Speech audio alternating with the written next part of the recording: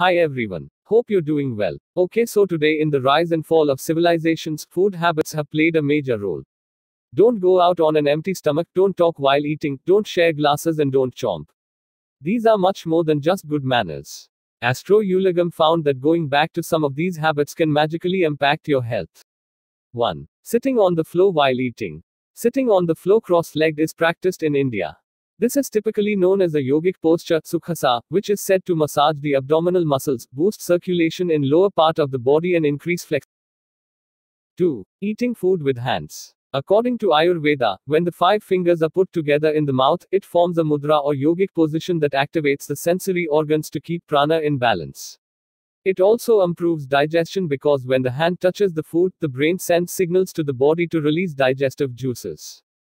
This is probably the reason why food tastes better when eaten with hand. 3. Early morning breakfast. The roots of having an early morning breakfast go long back in history. If you want to lose weight, you must eat your breakfast 15 minutes of waking up. By postponing or skipping breakfast, you will become ravenous during lunchtime and 4. Food contamination with saliva. The concept of contamination with saliva is called Uchishtam in Sanskrit, Angili in Telugu, and Juta in North India. It is considered unholy and extremely unhygienic. It was a taboo in ancient India to avoid sharing food, which is still held in abeyance and considered forbidden in a number of traditional Indian.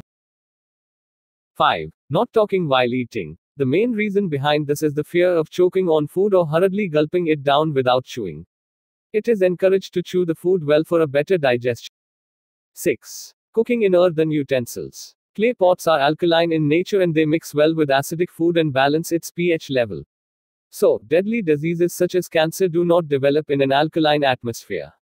It also adds calcium, phosphorus, iron, magnesium, sulfur, and several other